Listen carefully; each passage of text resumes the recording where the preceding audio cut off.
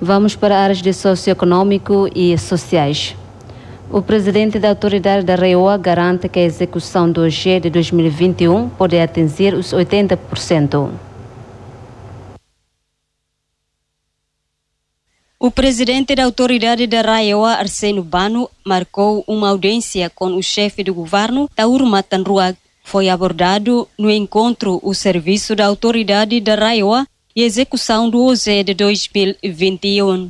Arcenio Bano informou que a execução está a funcionar em normalidade e promete atingir os 80% no final do ano.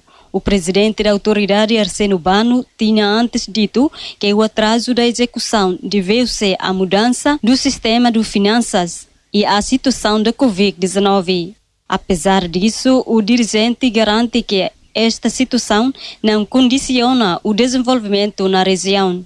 A autoridade da RAEOA alocou anualmente 20 milhões ao posto administrativo de Atauro para o processo de desenvolvimento e projetos multianuais.